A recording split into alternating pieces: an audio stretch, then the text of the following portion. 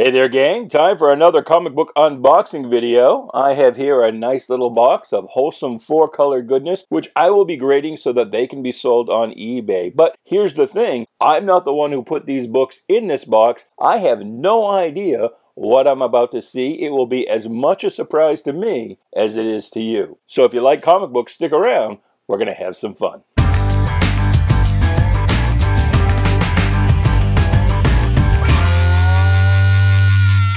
Hey there, Bubby. Welcome to Shanghalla. My name is Duke, and this is an unboxing video. So please do like, share, subscribe, comment away, do all the groovy things. And this box, like the last few that we have seen, is an inventory box. These are books not that have been parsed out of a collection that has recently come in. We buy a collection through the website sellmycomicbooks.com. They come into our warehouse in Freeport, Maine, and then we divide them into different sales streams. Rather, they are going to go to CGC and be sold on comiclink.com, or they're going to be sold on eBay, or they're going to be sold in our retail store, which is also in Freeport, Maine. It's called .com Comics. Or if they're going to go into a dollar box or to a convention or something like that. These are books that were previously sorted to be sold in multi-book lots on eBay. They've been sitting in our warehouse, sometimes, a couple of years, 2, 3, 4 years even. And we recently went through some of those boxes and decided, hey, we think that could be sold on eBay at this point as a raw single. Raw single is a book that's not been slabbed. It's just a one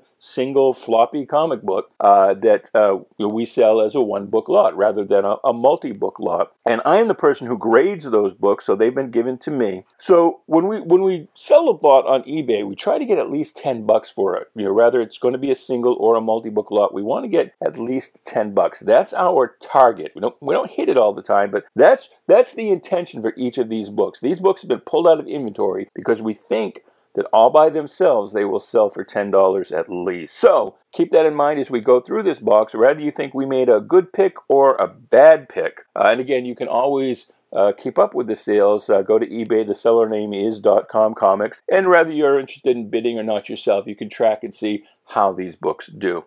So I've gabbed at you enough. That's enough of the setup, certainly. Let us get on to the unboxing. That is what you are here for. And we'll see what we've got. And we're going to start out with some Star Wars books. Star Wars sells pretty well. The first few issues, anyway, are certainly worth doing as singles. And then, later in the run, it's kind of, specific key issues. This is a nice book. We see this a lot, and that's a dependable seller. That's a $20, $25 book all day long. This one probably, in this condition, should have been sorted as a single anyway. I'm surprised this one was just sitting there in inventory. Red Sonja, that doesn't sell as well, but, we'll try it. We'll see if it'll get to $10. Giant Size Hulk, that's nice. So we've got some, well, I was just about to say we've got some, nice Bronze Age books, but here's a Silver Age book with... We've seen this book in past unboxings, and I've commented that this is probably a result of some kid, rather a letter writer or some kid in the neighborhood of editor Mort Weisinger who was like, why does Crypto have to be whatever kind of dog he was? I'm not sure I even know his breed. Why can't he be, my dog, my breed of dog? So, in this issue, for no particular good reason, Crypto becomes a collie. Kind of a lassie. So, that's neat. Another early Star Wars, there's number 2.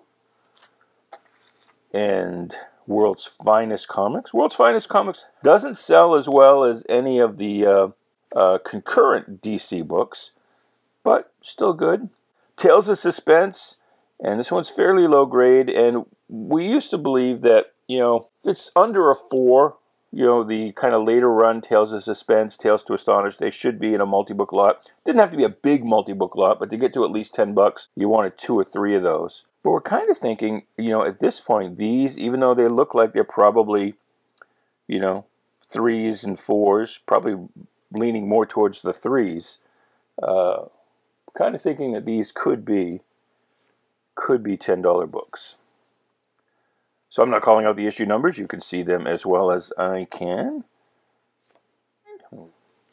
There's a nice Superman story, and this is interesting. They always used to do this with these quote-unquote imaginary stories, where Superman was married and had kids, they would block out, even looking at her from behind, they would kind of black out in shadow the wife, so you didn't know who Superman was going to marry. It looks like that's probably Lois Lane, but it could be Lana Lang with her haircut. Could be somebody else. We can't see what's going on down here. That could be Lori Lemaris for all we know.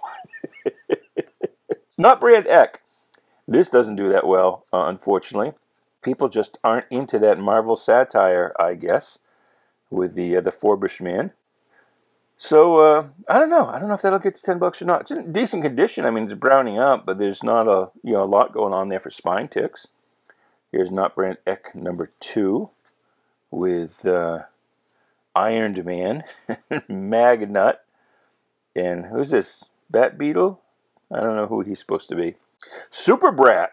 That's different. That's something you don't see every day. This is a Israel, I think his name was Waldenberg. So this is actually a reprint of earlier material. This is a story I've told before as well, but if this is your first video here, you might not know this. But this Israel Waldenberg fella bought a printing press, and along with the printing press, he got a bunch of plates from things that had been previously printed on that press, which included a lot of comic books. So possession being 9/10, old Israel decided, well, hey, I've got the right to just go ahead, reprint those books and put them out in the marketplace. He pretty quickly got some cease and desist letters. Some of the companies had already gone out of business and were none the wiser, of course. But where there were your successors and where there were companies that were still in business, they kind of demanded he stop. And he really didn't. He kind of just, I think he paused for a bit, but then kept on going. So you will also see these IW books as super comics. You will see that label on these books as well. So this Super-Brat, I think this is Pat the Brat. He would sometimes do new covers, in different titles, but the interior would be all reprinted. And again, I think this is Pat the Brat, which was a Dennis the Menace ripoff. I forget who the original publisher was of Pat the Brat. I want to say Archie, but I don't think that's right. Might have been Marvel, which was then known as Timely or maybe Atlas at the time. I think this is actually predates Atlas, or the stories in here predate Atlas. All right, well let's keep on trucking. Here is this is pretty neat. Phil Silvers starring as Sergeant Bilko. That's pretty cool. I would want that in my collection. Yes, I would. Little Lulu.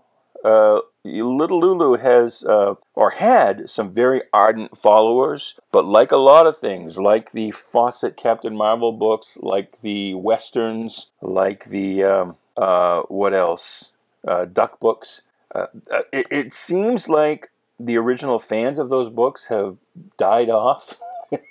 Frankly, in numbers sufficient enough that nobody really wants these books anymore, because most people don't, most younger collectors, age 40 and below, have no idea what this even is.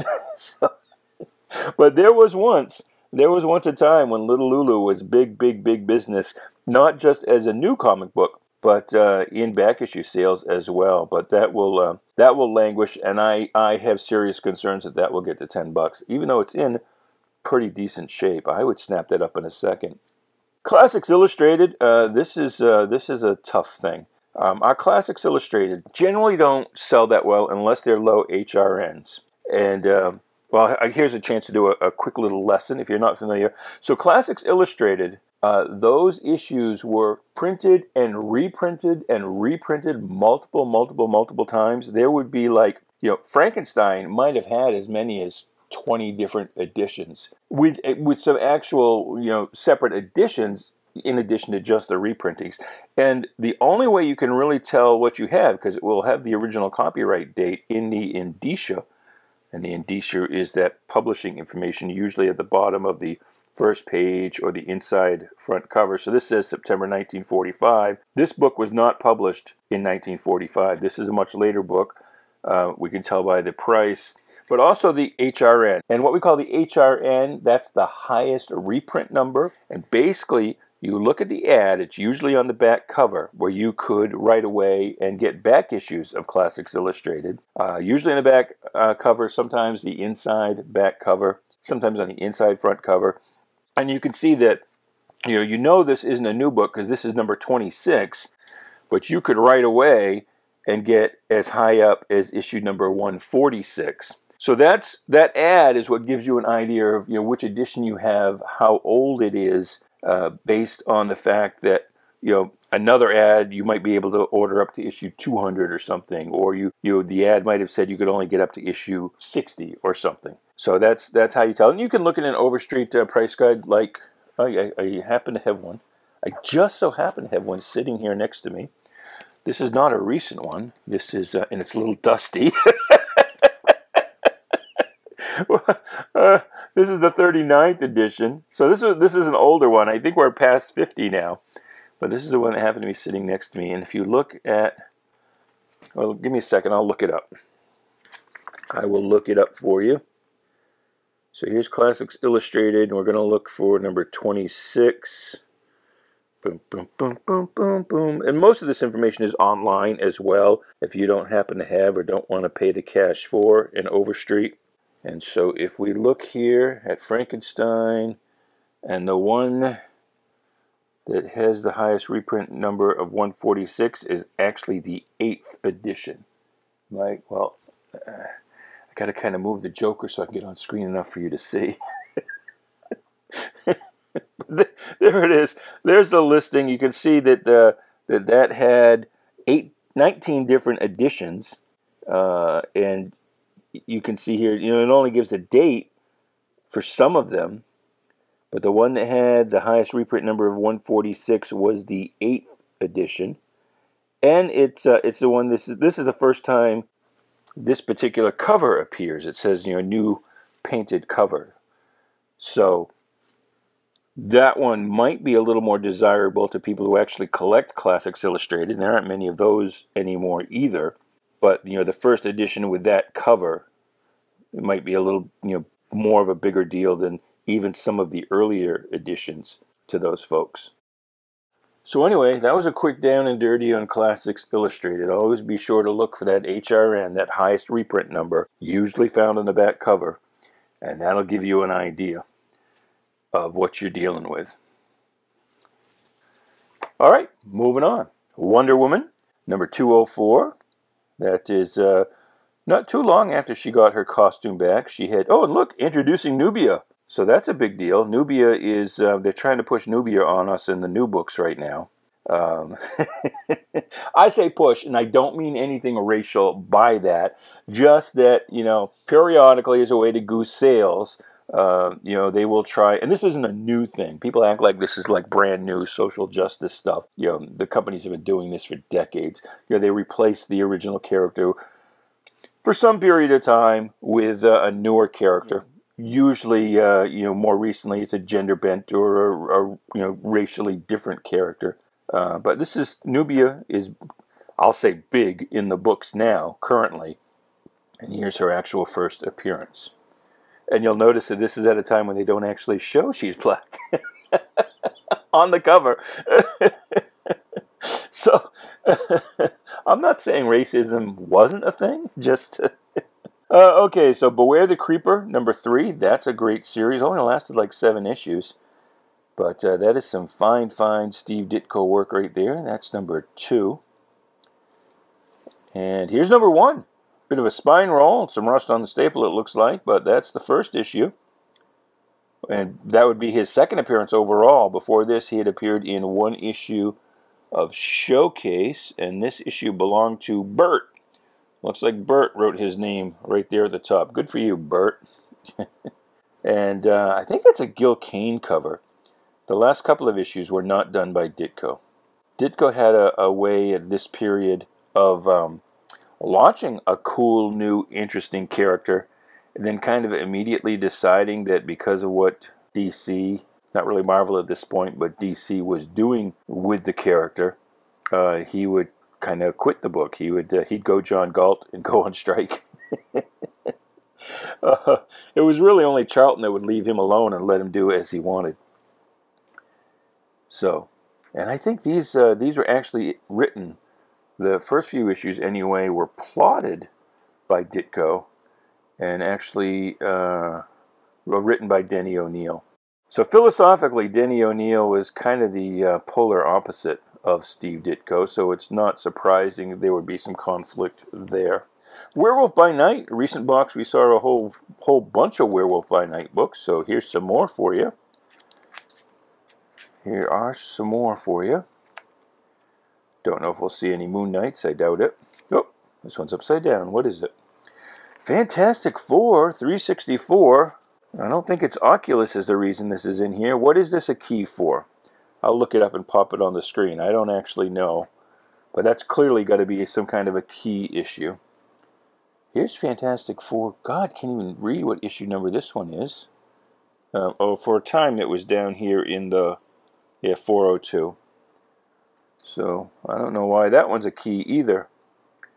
But right around this time period, unless it's a key issue, a first appearance of somebody or something, usually somebody or something that's been employed recently in the MCU on television, well, I say television, you know, the streaming service, Disney Plus, or in the movies, somebody who wasn't thought about for decades, but has, you know, been used in some other media, and so now people are going back, and that dollar book is now a, you know, $20, $30, $40 book. It's got to be something like that, because otherwise books from around this period are legitimately dollar book fodder. Here's Punisher War Journal, number 1. That one usually doesn't do that well. It's like a $5 book, but we'll see. We'll see if it goes for 10. This is the original miniseries with the great Mike Zeck art, and all 5 issues of this do pretty well. Go over $10 fairly easily if it's in any kind of condition at all. The first issue does super boffo business. This is a funny series because they kept messing up this line at the top here. Yeah, this one says number 5 in a 5-issue series, but I think number 4 said number 4 in a 4-issue series. It bounced back a couple of times between telling you it was a 5 and a 4-issue series. And at this time, all limited series. Initially, the first few limited series that came out, the first intentional limited series in comic books was World of Krypton in 1979, and that was inventory that was supposed to be 3 subsequent issues of Showcase, but DC had canceled Showcase as a fallout byproduct of the infamous DC implosion. If you don't know what the DC implosion is, you can look that up. Because I'm only about a quarter of the way through this box, and I really don't have time for the story right now. And I've probably told you in past videos.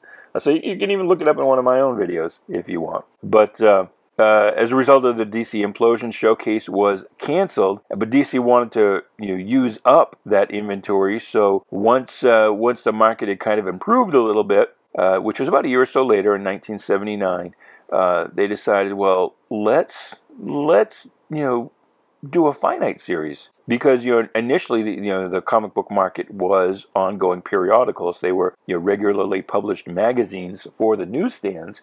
But once the direct sales market took hold, which started right about that time, right around 77, 78, the publishers were pretty quick to realize, hey, we're dealing with a different clientele here, not the casual consumer. We're dealing with actual ardent collectors. We could probably get away with just publishing something that's only going to last 3 issues. So World of Krypton was the first limited series, and the model was generally 3-issue series for the first couple of years, and then the standard became 4-issue series, and then here's what all this has led up to. This was one of the first 5-issue series. These days, they're all like 12-issue series. What we back in the day would have called not a mini series, but a maxi series. We would have called it that. And but that's because today comic book writers can't actually write comic books. So in your 12-issue series, you will get about enough plot for 3 issues back in this time period.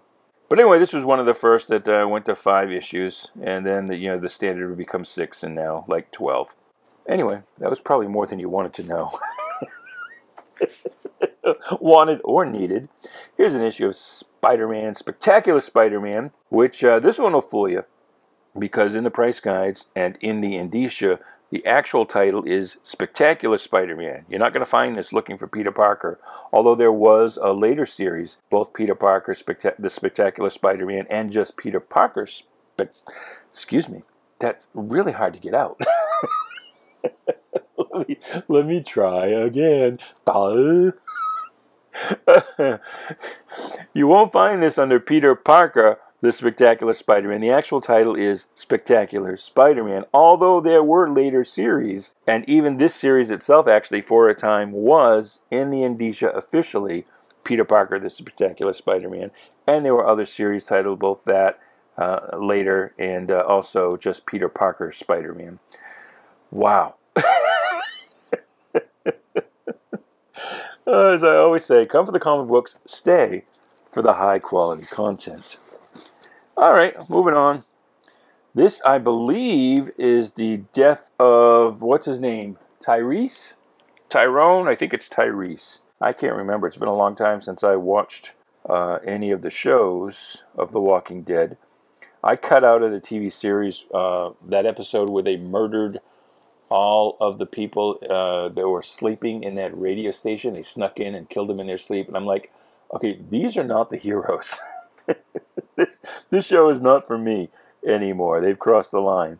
And I never got into the comic book. I missed the boat on that entirely.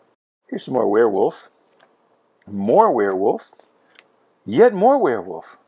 Oh, and you know, I should mention, somebody corrected me in a recent video. I had said that George Perez got his start on Werewolf by Night towards the end of the run, when kind of nobody else wanted to do the title. They knew it was going to be canceled, so he was given it as kind of a tryout.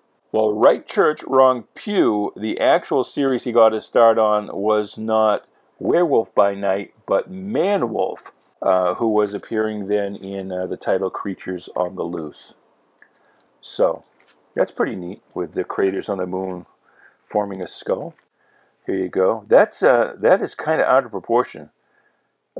He's either smaller than you would think, a pygmy werewolf, or that is one giant ass baby.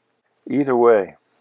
And you've got a Bruce Almighty moon here, or sun, hard to say. And there is Werewolf by Night, some more of it, some lovely. There's a Moon Knight. Oh my God, my voice cracked there. so excited, I had a puberty moment. This is the third appearance, I believe, of Daredevil. What did he appeared, I think, in, I'll get this wrong, just because I'm trying to remember. I think it was 32 and 33 were his first appearances, and he was just kind of a knockoff character. They brought him back here. This is his third appearance. And Moon Knight proved pretty popular right from the start. Kind of took him by surprise a little bit.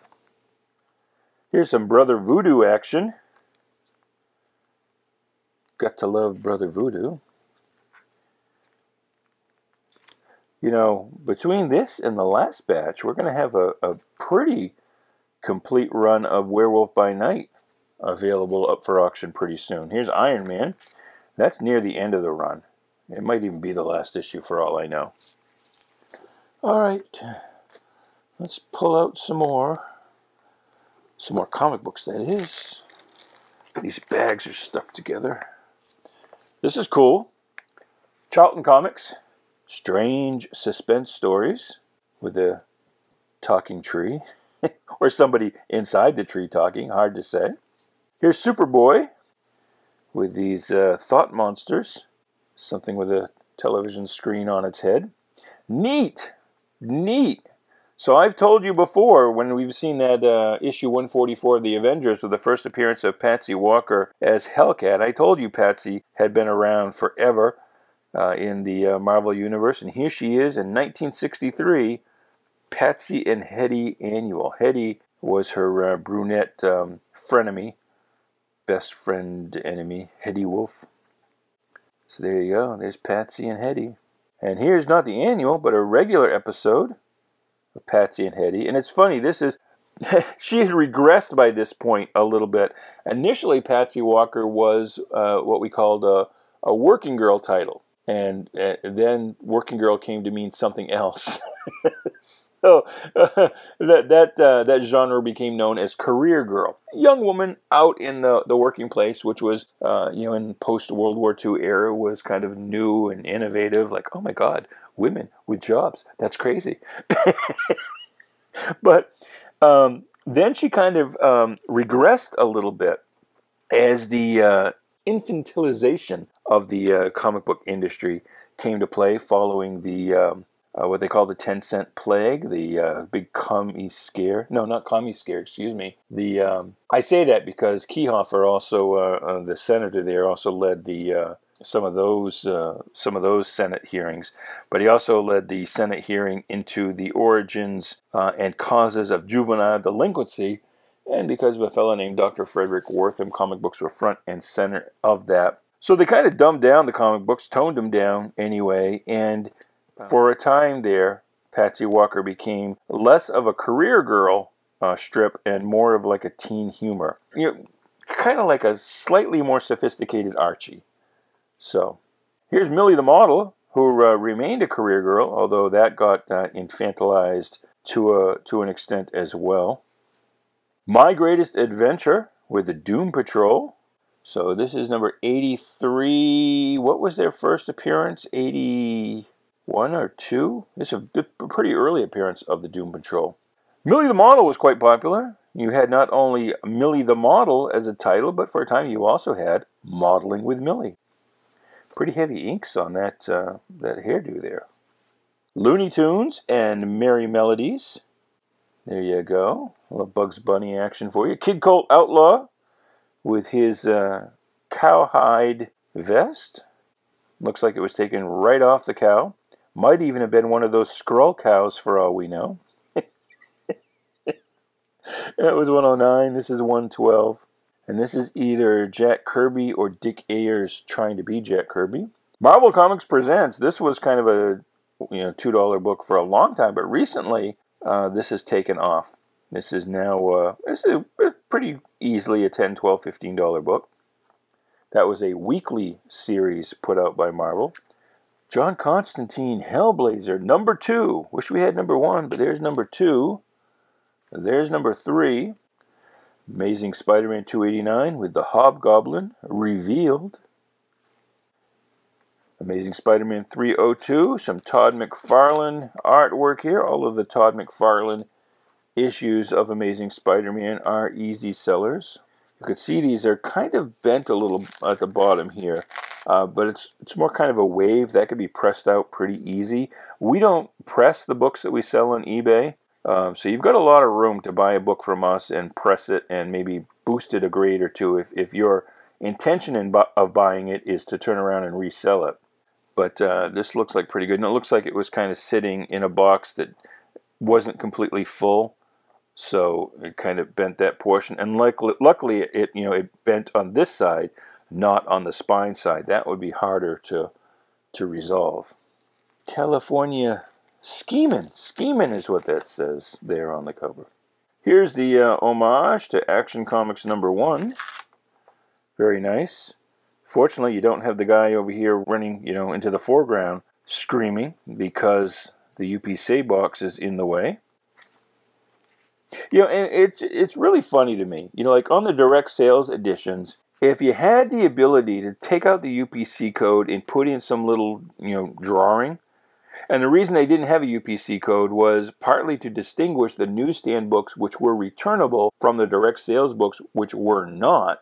And so sometimes you would have a retailer who would have an account with both, the direct sales distributor, whoever it might be. There were once upon a time many, many choices. And they would also have an account with a regular newsstand distributor. So the direct sales books would come in first. They'd order so many of those. They'd order like just enough to get them through the first week. And then the newsstand books would come in, and that would pick up any stragglers. And then whatever was left over, they could return for credit, and you have less of a chance of getting stuck with any unsold copies, or at least a greater number of unsold copies than they were comfortable with sticking in their back issue bins. And so, what was I talking about?